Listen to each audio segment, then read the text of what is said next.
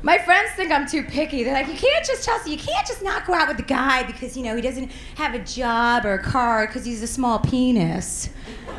He could be good at other things. Like what, math? What? I have a girlfriend who's dating a guy who doesn't even have a car. It's like, this isn't fucking high school, assholes.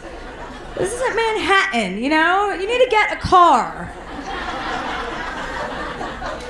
I don't care if it's a piece of shit car. I used to drive a Toyota Echo.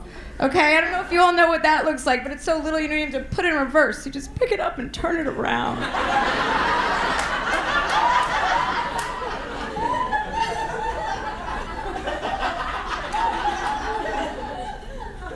Can't even have a solid one-night stand in LA. I tried to bring some waiter home with me on New Year's. I put in like 2.5 hours of prime time Chelsea time.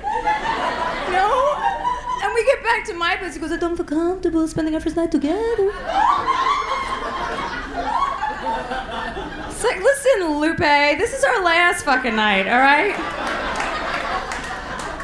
Get your hopes up. Get out that piñata. Let's get this party started.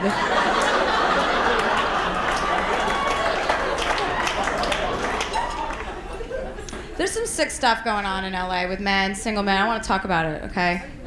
I want to talk about it. And now I'm just as much of a romantic as the next girl. But if I'm dating/sleeping with a guy and he shows up on my doorstep with anal beads and a flashlight,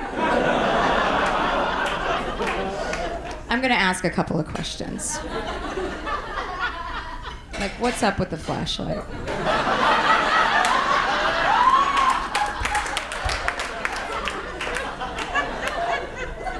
I have a question. Do you guys think it's okay to drink while you're pregnant if you're planning on giving the baby up for adoption?